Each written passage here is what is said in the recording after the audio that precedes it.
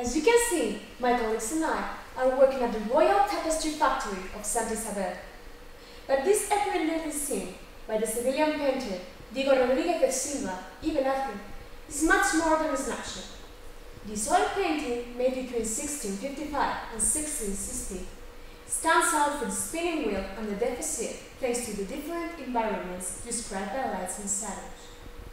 It is quite a display of technique and narrative. Along with Las Meninas, it is one of the most complex pieces by the famous painter. Can you see a tapestry in the background?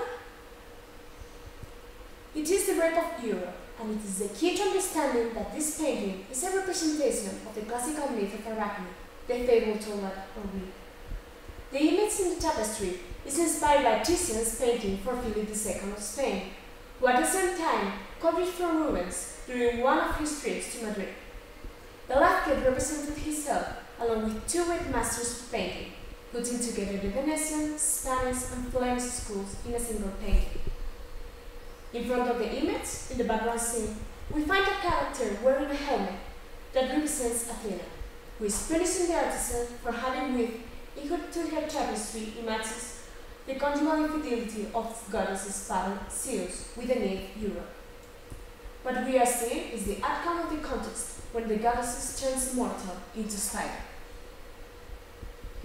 Here in the foreground, the progress of the contest is represented with Athena spinning at the wheel, while Arachne, my character, is winning wool.